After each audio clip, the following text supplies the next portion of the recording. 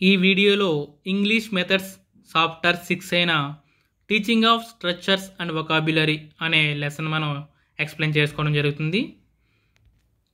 ఈ లెసన్లో మనకి స్ట్రక్చర్ అంటే ఏంటి, టీచింగ్ ఆఫ్ స్ట్రక్చర్స్, అలాగే types of words, types of vocabulary, అలాగే ఫంక్షనల్ గ్రామర్ యూసేజ్ అనే టాపిక్స్ అయితే కవర్ అవ్వడం జరుగుతుందండి. ఇంగ్లీష్ కంటెంట్ మీద మీకు ఏమాత్రం అవగాహన ఉన్నా సరే ఈ లెసన్ అయితే చాలా ఈజీగా మీరు ఒక మార్క్ అయితే గెయిన్ చేసుకోవచ్చు. మనకున్న అన్ని టాపిక్స్లోకి వెళ్ళా చాలా ఈజీగా ఒక మార్క్ వచ్చేది ఈ లెసన్ నుంచే. సో జాగ్రత్తగా వినండి. అసలు స్ట్రక్చర్ అంటే ఏంటి, వాట్ ఈజ్ స్ట్రక్చర్ అని చూస్తే there are words and words in a language. మనకి లాంగ్వేజ్లో చాలా వర్డ్స్ ఉంటాయండి. The arrangement of some of these words in a sentence is called a sentence structure.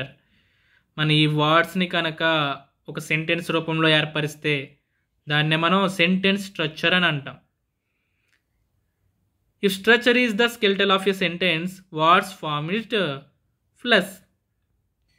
Structure అనేది సెంటెన్స్కి స్కెలెటల్ అయితే వర్డ్స్ ఏమవుతాయండి, ఫ్లెస్ అవుతాయండి. ఫ్లెస్ అంటే మాంసం అంట. స్కెల్టల్స్కి అంటుకుని ఉన్న మాంసం ఏంటి, వర్డ్స్ అంటారు. ఇక్కడ స్ట్రక్చర్ని స్కెల్టన్తో పోలిస్తే వర్డ్స్ని ఫ్లెస్తో పోల్చడం జరిగింది. అంటే వర్డ్స్ ఏర్పడిస్తేనే మనకి సెంటెన్స్ అనేది వస్తుంది. ఆ సెంటెన్స్ కూడా ఎలా ఉండాలి, ఒక స్ట్రక్చర్ ఉండాలి. దానికి ఇష్టం వచ్చినట్టు అరేంజ్ చేయడానికి ఉండదు. ఇక్కడ మీకు ఒక స్ట్రక్చర్ ఇచ్చాడు, లెట్స్ ప్లే, లెట్స్ ఈట్. ఇక్కడ ఎలా ఉంది, let's plus verb, let's plus verb. అంటే ఇక్కడ ఉన్న స్ట్రక్చర్ ఏంటండి, లెట్స్ ప్లస్ వెర్బ్ అనే స్ట్రక్చర్ మనకి ఇందులో కనిపిస్తుంది అన్నమాట. అలాగే మనకి ఇంగ్లీష్లో subject plus verb plus object, ఈ విధంగా స్ట్రక్చర్ ఉంటుంది. ఇంకా వెర్బ్స్ని బట్టి ఆబ్జెక్ట్ని బట్టి కూడా మనకి స్ట్రక్చర్ అనేది మారుతూ వస్తుంది. మనకి ఇంగ్లీష్ గ్రామర్ మీద అవగాహన ఉంటే ఈ స్ట్రక్చర్ అనేది మీరు ఈజీగా ఫైండ్ అవుట్ చేస్తారు. మీకు మ్యాక్సిమం బిట్ అడిగితే కనుక లాస్ట్ డిఎస్సి ప్రకారం చూస్తే ఒక సెంటెన్స్ ఇస్తాడు, అది ఏ స్ట్రక్చర్లో ఉంది అనేది కింద 4 ఆప్షన్లు ఇస్తే ఆ స్ట్రక్చర్ ప్రకారం మనం గుర్తించాలి. లేకపోతే ఒక స్ట్రక్చర్ ఇస్తాడు, ఆ స్ట్రక్చర్లో ఏ సెంటెన్స్ అయితే సరిపోతుంది ఆ సెంటెన్స్ని చూజ్ చేసుకోమంటాడు. ఆ విధంగా అయితే బిట్ ఇవ్వడం జరుగుతుంది స్ట్రక్చర్ నుంచి. ఇంగ్లీష్ గ్రామర్ మీద ఎవరికైతే పూర్తి అవగాహన ఉందో వాళ్ళు ఈజీగా దాన్ని ఫైండ్ అవుట్ చేస్తారు. ఇది మనకు లాస్ట్ టైం వచ్చిన ఒక bit. Identify the structural pattern in the sentence given below. ఇచ్చిన సెంటెన్స్లో స్ట్రక్చరల్ ప్యాటర్న్ ఏంటో గుర్తించమంటున్నాడు. Ram Mohan plus became plus ఏ పైలట్. దీని యొక్క ఆన్సర్ ఏంటంటే subject plus verb plus complement. ఇది ఆబ్జెక్ట్లో ఇది కాంప్లిమెంట్ మన సబ్జెక్ట్ కాంప్లిమెంట్. ఏ పైలట్ అనేది ఏంటంటే ఇక్కడ సబ్జెక్ట్ కాంప్లిమెంట్. మనకి సబ్జెక్ట్ అనేది ఏంటి, అది ఎలా ఉందో చెప్పేది ఏంటి, కాంప్లిమెంట్ అవుతుంది, సబ్జెక్ట్ కాంప్లిమెంట్ అవుతుంది అన్నమాట అండి. ఇక్కడ రామ్మోహన్ అనేవాడు ఎవడో పైలట్ కాబట్టి ఇది సబ్జెక్ట్ కాంప్లిమెంట్ అవుతుంది. సో ఆన్సర్ మీరు subject plus verb plus complement ఇవ్వాలన్నమాట. E complement ప్లేస్లో మనకి నౌన్ కానీ యాడ్జెక్టివ్ కానీ వస్తుంటాయి అన్నమాట అండి. ఈ విధంగా ఈ టాపిక్ మీద మీకు బిట్ అడగడం జరుగుతుంది. అలాగే లేకపోతే స్ట్రక్చర్ ఇచ్చి దానికి సంబంధించిన సెంటెన్సెస్ 4 ఇచ్చి అందులో కరెక్ట్ సెంటెన్స్ ఏదైనా కూడా అడగొచ్చండి. Next teaching of structures. మనం స్ట్రక్చర్స్ని పిల్లలకి ఏ విధంగా నేర్పించాలి అని చూసడానికి మనకి ఫస్ట్ సబ్స్టిట్యూషన్ టేబుల్స్ ఇవ్వడం జరిగింది. ఈ సబ్స్టిట్యూషన్ టేబుల్స్ ద్వారా మనం పిల్లలకి ఈజీగా సెంటెన్స్ ఫార్మేషన్ అనేది నేర్పించవచ్చండి. ఈ విధంగా ఉంటాయి టేబుల్స్. ఇక్కడ చూడండి, దిస్ ఈజ్ మై చిన్, దట్ ఈజ్ యువర్ హెయిర్. ఈ విధంగా మనం సెంటెన్సెస్ అనేవి పిల్లలకి ఈజీగా నేర్పించవచ్చు అన్నమాట. దీని మీద కూడా లాస్ట్ డిఎస్సిలో బిట్ అడిగాడు. ఏ substitution table is an important learning device to practice sentences and phrases అవుతుందండి ఆన్సర్. సబ్స్టిట్యూషన్ టేబుల్ ఎందుకు ఉపయోగపడుతుంది మనకి? సెంటెన్సెస్ని, అలాగే ప్రేసెస్ అంటే ఏంటి? సెంటెన్స్లో ఒక పార్టే. మనకి ఒక వర్డ్ తర్వాత ప్రేసెస్ వస్తాయి, ప్రేసెస్ నుంచి సెంటెన్సెస్ వస్తాయి మనకి. సో సెంటెన్సెస్ అలాగే ప్రేసెస్ నేర్చుకోవడానికి మనకి సబ్స్టిట్యూషన్ టేబుల్ అనేది యూజ్ అవుతుంది అన్నమాట. అంతేకాని సెంటెన్సెస్ అండ్ క్వశ్చన్స్ రాదు, అలాగే ఫార్ములాస్ కాదు, మ్యాథ్స్ కాదు ఫార్ములాస్ నేర్చుకోవడానికి, అలాగే వొకాబులరీ కూడా కాదండి. ఇంకా ఏ విధంగా టీచ్ చేయొచ్చు చూస్తే కనుక క్లాస్ రూమ్ సిచ్యువేషన్స్, మనం ఏదైనా సిచ్యువేషన్ ఇవ్వచ్చు, పిల్లలు ఆ విధంగా వాళ్ళు నేర్చుకుంటారు. అలాగే పిక్చర్స్ అండ్ డయాగ్రామ్స్, మనకి పేపర్లో కానీ మ్యాగజైన్స్లో కానీ నెట్ నుంచి డౌన్లోడ్ చేసి కానీ కొన్ని పిక్చర్స్ తీసి వాళ్ళకి ఇవ్వచ్చు. ఇక్కడ ఎగ్జాంపుల్ ఇచ్చి చూడండి, a child is drinking milk. ఇక్కడ పిల్లవాడు ఏం చేస్తున్నారంటే, పిల్లవాడు ఏం చెప్తాడు, a child is drinking milk. ఈ విధంగా ఇక్కడ క్రయింగ్ అని, లాఫింగ్, స్లీపింగ్, ఈ విధంగా పిల్లవాడు చెప్తుంటాడు అన్నమాట.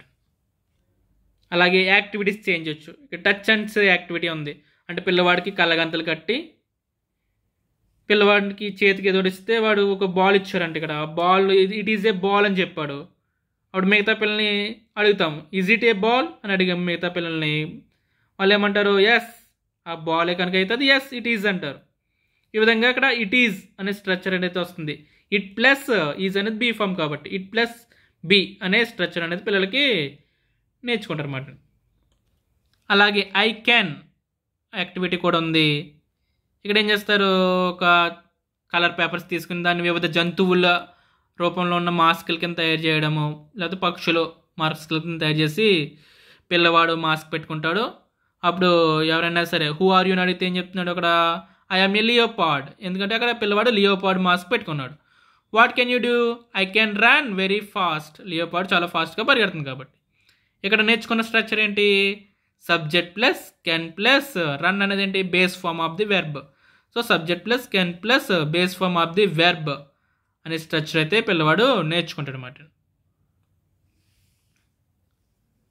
నెక్స్ట్ యాక్టివిటీ చూస్తే కనుక స్క్విగిల్స్.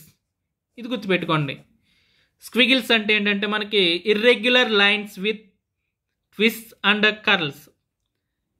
మనం పిచ్చి గీతలు గీసినట్టు లైన్స్ గీసేస్తాము, అందులోంచి పిల్లవాడు దాంట్లో మీకు ఏమైనా కనిపిస్తుందా అంటే వాట్ ఈస్ దిస్ అని అడిగాము, ఆ పిల్లవాడు ఏదో అందులో కనిపించేది ఏదో చెప్తాడు. కొంతమంది ఇట్ ఈజ్ ఏ క్యాట్ అంటారు, లేకపోతే it is a cloud, it is a snake, it is a car. వాడు పిల్లవాడికి ఏది కనిపిస్తుందో చెప్తుంటాడు అనమాట. ఈ విధంగా సెంటెన్స్ ఫార్మేషన్ అనేది పిల్లవాడికి వస్తుంది.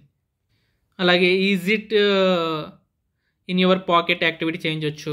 Interview activity, at home activity, at super మార్కెట్కి వెళ్ళినప్పుడు ఎలా మనం మాట్లాడాలి, ఈ విధంగా యాక్టివిటీస్ చేయించడం ద్వారా పిల్లవాడికి సెంటెన్స్ ఫార్మేషన్ అనేది వస్తుందన్నమాట.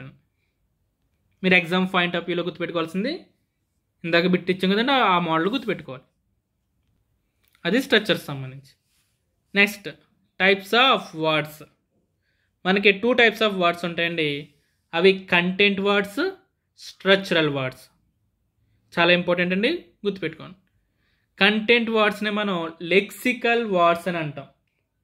స్ట్రక్చరల్ వర్డ్స్ని మనం ఫంక్షనల్ వర్డ్స్ అని అంటాం.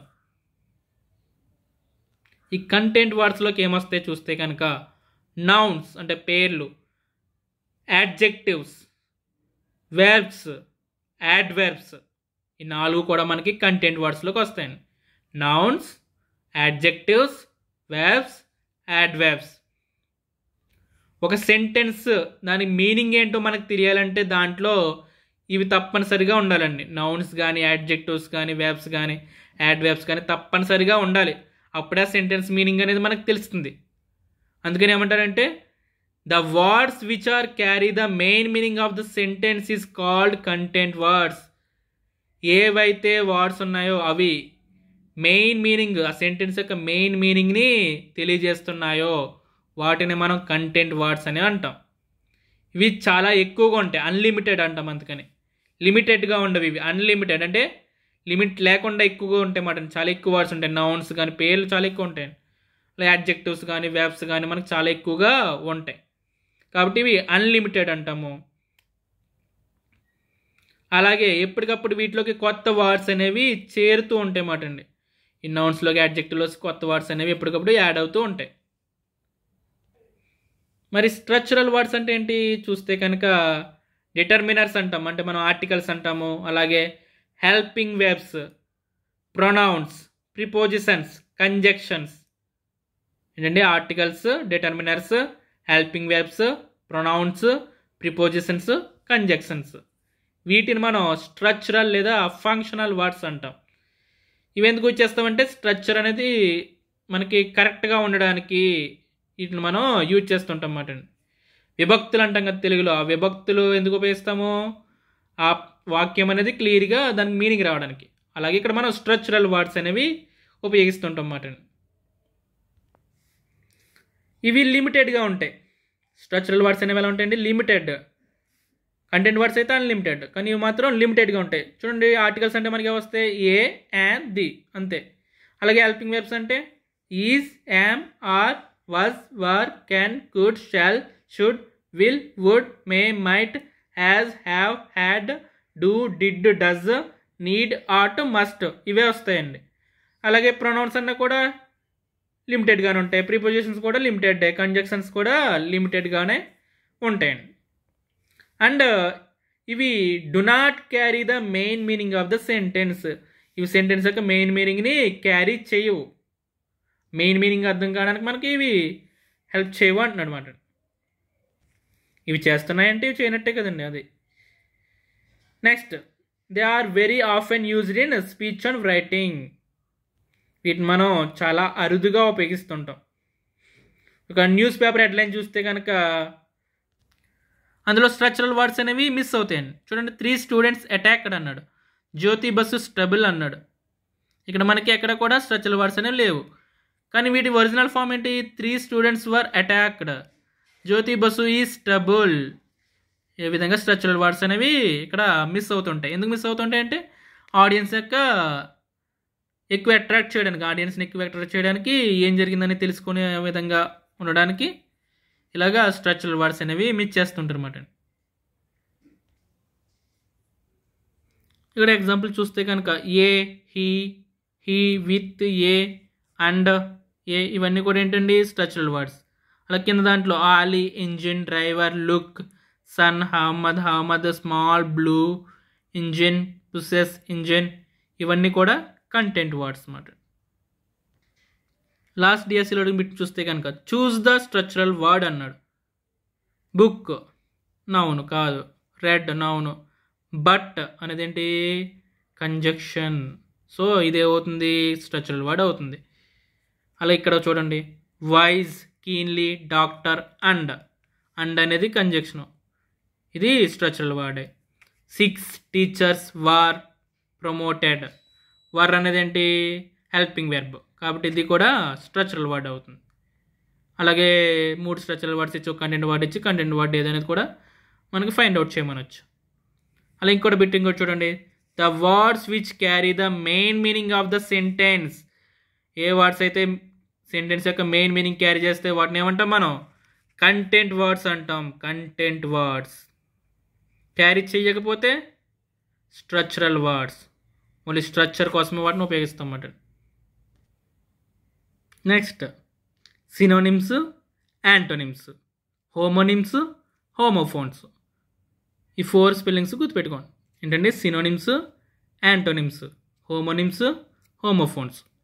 సినోనిమ్స్ అంటే సేమ్ మీనింగ్. ఏంటండి సినోనిమ్స్ అంటే ఏంటి? సేమ్ మీనింగ్ అన్నమాట. If A word has the same meaning are nearly the same meaning. Same meaning ఉండొచ్చు, లేకపోతే సేమ్ మీనింగ్కి దగ్గరగా కూడా ఉండొచ్చు. అనదర్ వర్డ్, ఇంకో వర్డ్ ఉంటుంది ఇన్ ద సేమ్ లాంగ్వేజ్, అదే లాంగ్వేజ్లో, వాటిని మనం ఏమంటాం? సినోనిమ్స్ అంటాం. చూడు, బిగ్ ఉంది, దీనికి అదే లాంగ్వేజ్లో ఉన్న అనదర్ వర్డ్ ఏంటి? లార్జ్. ఈ బిగ్, లార్జ్ అనేవి ఏంటంటే ఒకదానికొకటి సినోనిమ్స్ అవుతాయి. అలాగే construct, build, pretty, beautiful, trust, believe, courageous, Brave, cruel, unkind. ఇవేంటండి ఒకదానికొకటి సినోనిమ్స్ మాట. అంటే సేమ్ మీనింగ్ ఉంటాయి, వాటిని ఏమంటాం మనం? సినోనిమ్స్ అంటాం. మరి యాంటోనిమ్స్ అంటే ఆపోజిట్ మీనింగ్. వ్యతిరేక పదాలు అంటాం మనం. ఆపోజిట్ మీనింగ్ ఉంటే వాటిని ఏమంటాం మనం? యాంటోనిమ్స్ అంటాం. ఏ word that means the opposite of another word is called an antonym. ఓల్డ్కి antonym ఏంటి? యంగ్. అలాగే క్రూయల్కి కైండ్. ఇవి ఉదాహరణకు ఒకటి ఏంటండి? యాంటోనిమ్స్ మాట అండి, వ్యతిరేక పదాలు. ఇలా వ్యతిరేక పదాలనే మనం ఇంగ్లీష్లో యాంటోనిమ్స్ అంటాం. ఆపోజిట్ వర్డ్స్ అని కూడా అంటాం. Opposite meaning ఇచ్చేవే antonyms.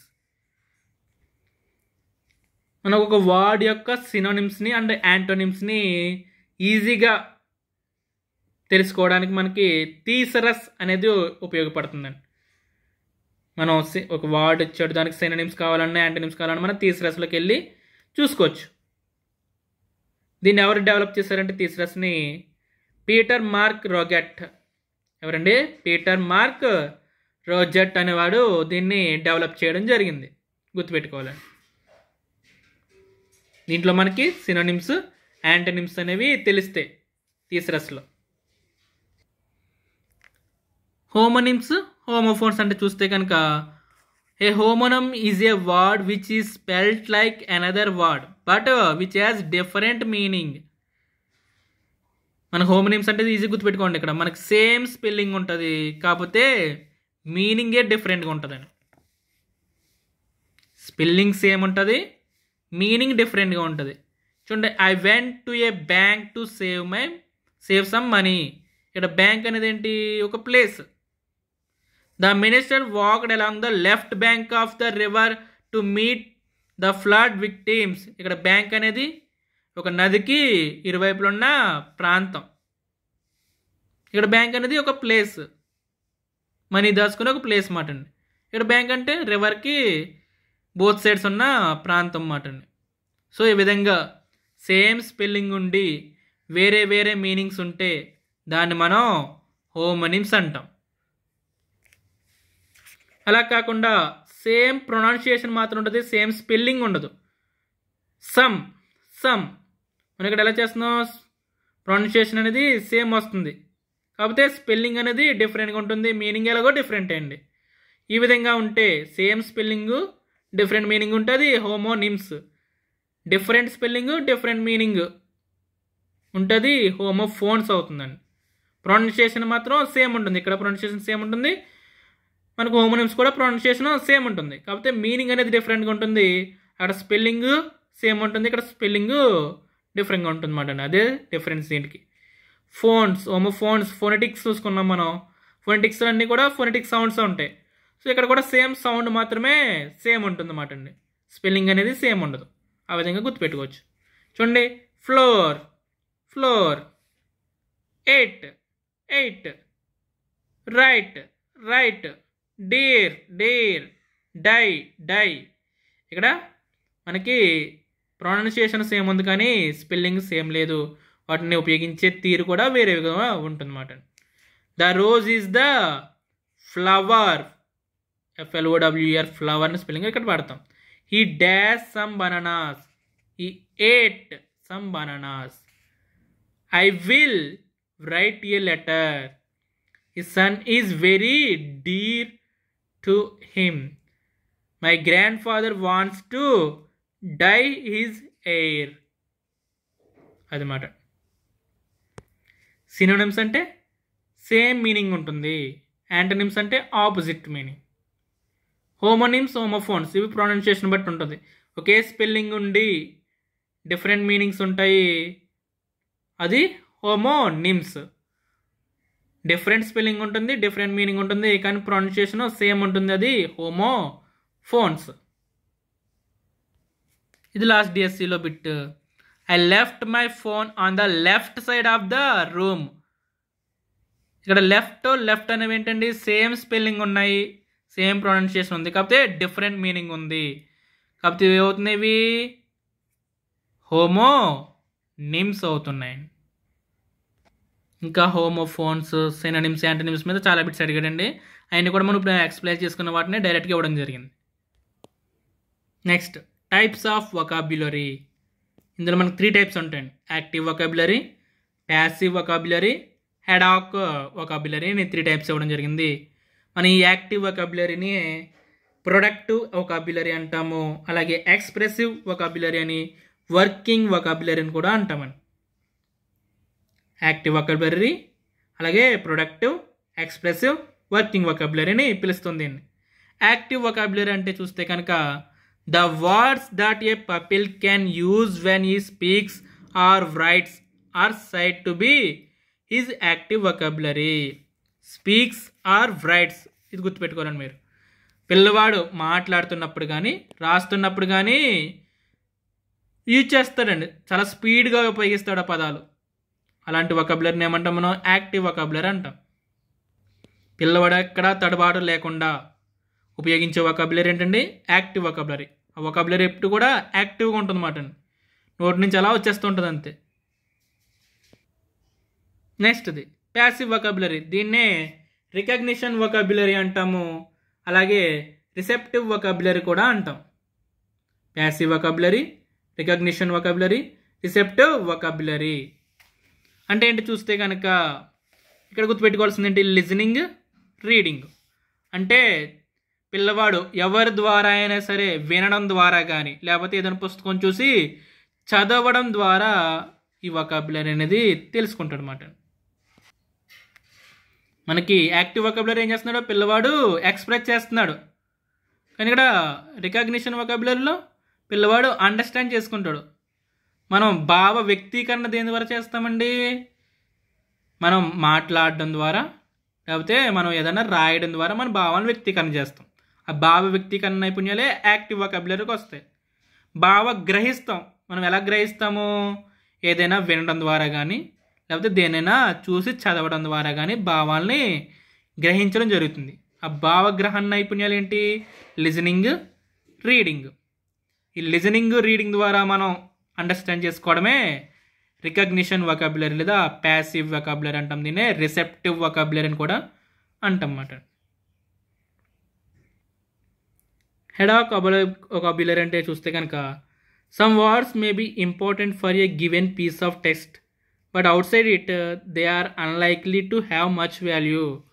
కొన్ని వర్డ్స్ ఉంటాయండి, వాటికి అవి అప్పుడు ఆ టాపిక్ చెప్పుకున్నప్పుడే వాటిని ఉపయోగిస్తాం, తర్వాత వాటికి అంత ఇంపార్టెన్స్ అనేది ఉండదు.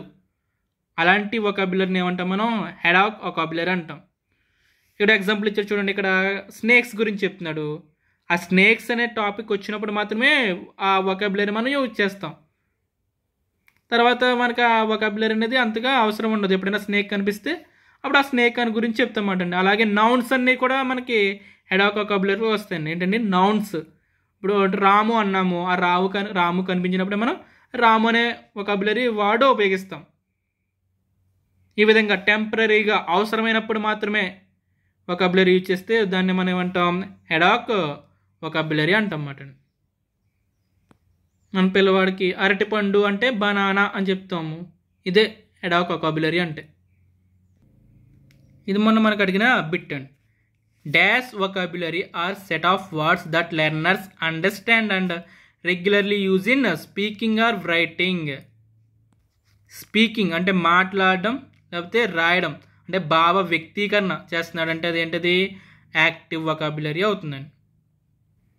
అదే లిజనింగ్ అండ్ రీడింగ్ అంటే ప్యాసివ్ వొకాబులరీ అవుతుంది.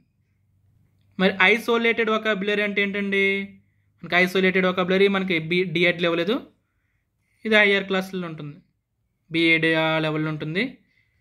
మనం సైకాలజీలో చేతనం, ఉపచేతనం, అచేతనం అని నేర్చుకుంటామండి.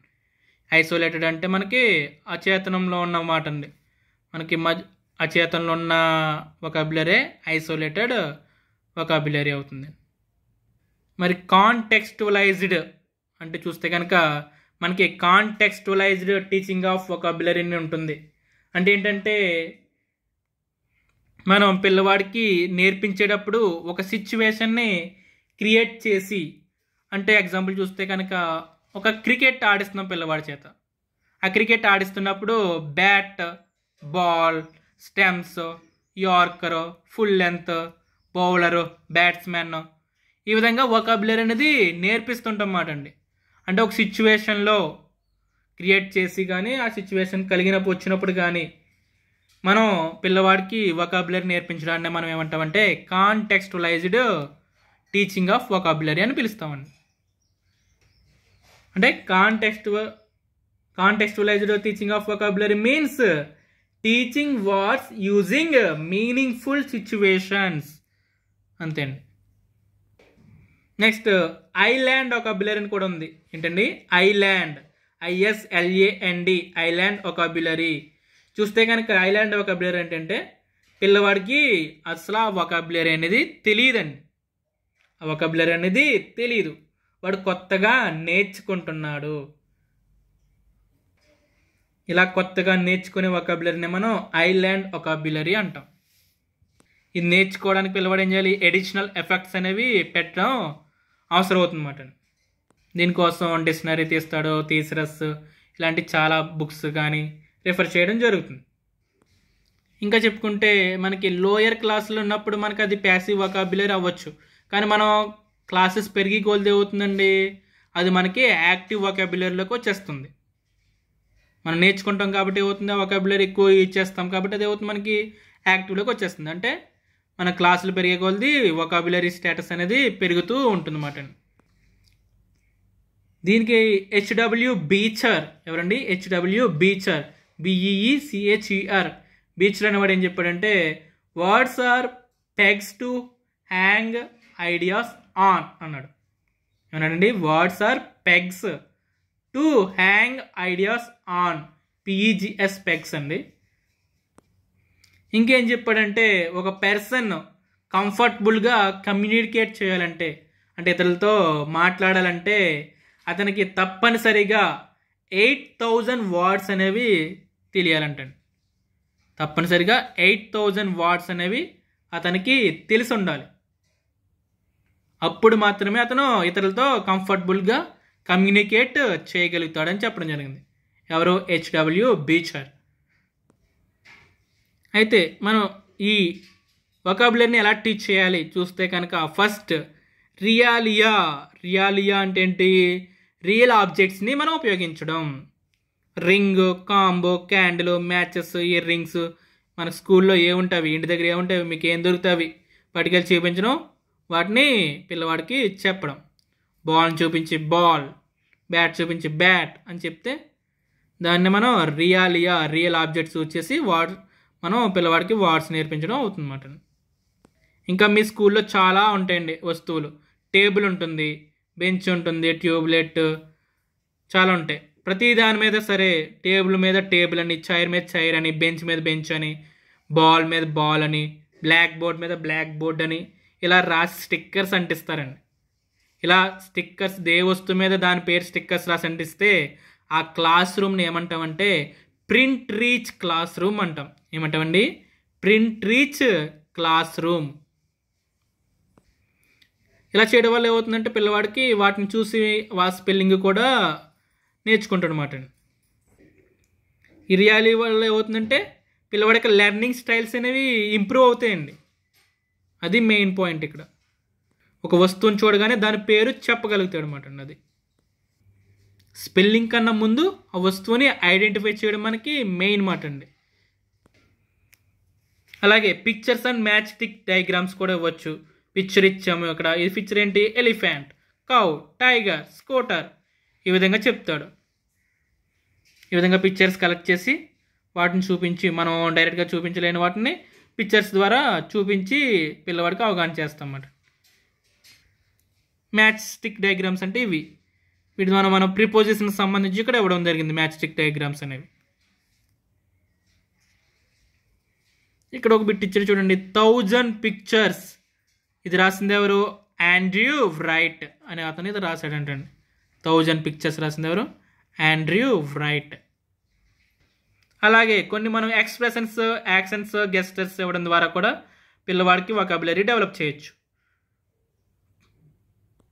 మనం వెర్బ్స్ అన్నీ కూడా మనం పిల్లవాడికి యాక్షన్ ద్వారా నేర్పించవచ్చు అండి. Singh, jump, through, catch, walk.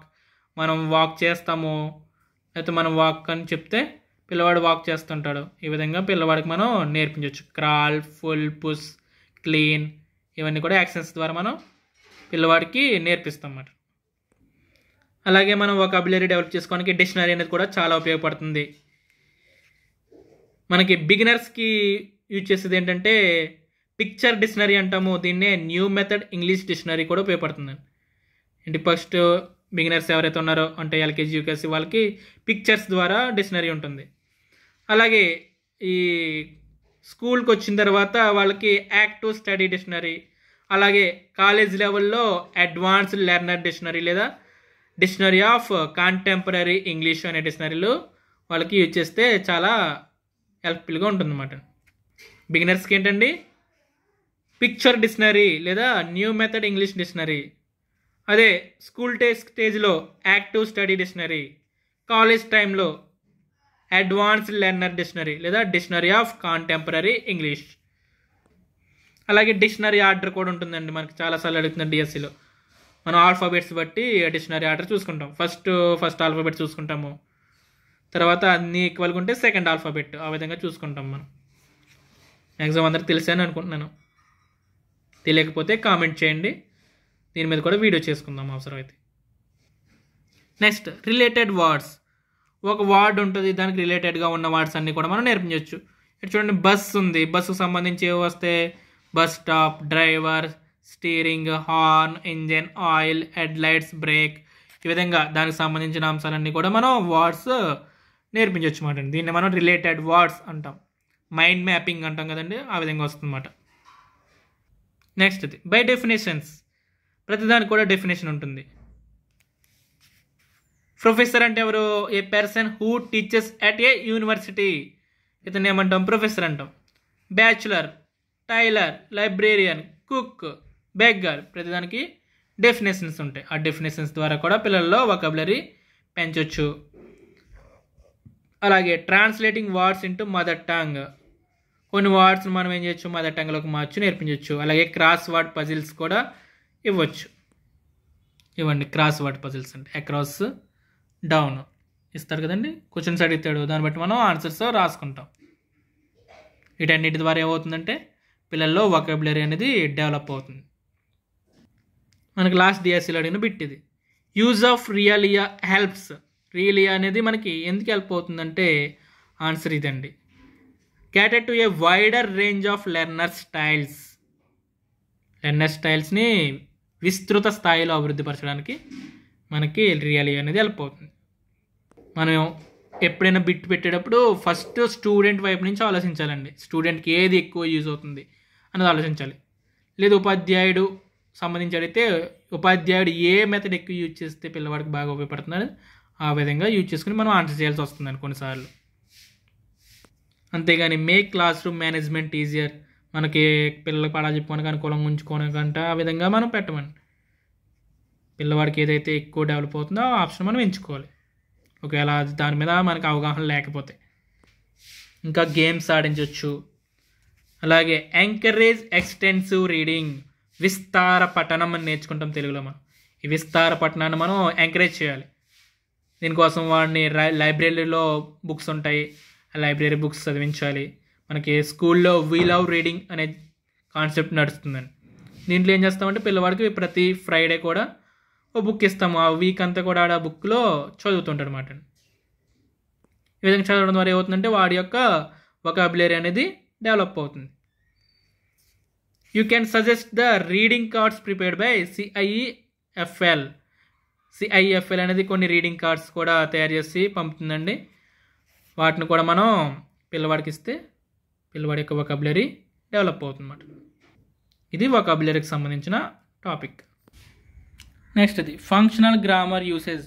Functional grammar అంటే మనకి వస్తే articles, prepositions, reported speech, voice, tenses, if clause, degrees of comparison, ఇవన్నీ వస్తాయి. వీటి మీద మీకు అవగాహన ఉంటే ఇవి పిల్లలకి ఏ విధంగా నేర్పించాలి అని మనకు కొన్ని యాక్టివిటీస్ ఇవ్వడం జరిగింది. మీరు యాక్టివిటీస్ ఏం గుర్తుపెట్టగలొద్దండి. జస్ట్ మీకు కొన్ని మోడల్ బిట్స్ అయితే చెప్తాను, వాటి బట్టి మీరు ఇది ఈజీగా ఆన్సర్ చేయొచ్చు. ఈ బిట్ చూడండి ఒకసారి. The teacher rights the heights of some of the students in the class. Teacher ఏం చేశారు, కొంతమంది యొక్క హైట్లను రాశారంట. After that C ఎలిక్ట్స్ responses to questions such as who is the tallest girl in the class, Which girl is as tall as Rani? Which girl is taller than Neha? Is Neha taller than Seema? In the above activity, the teacher is introducing. ఇక teacher ఏ introduce చేస్తున్నాడు చూస్తే కనుక మీకు చాలా ఈజీగా తెలిసిపోతుంది. Tall, taller, tallest.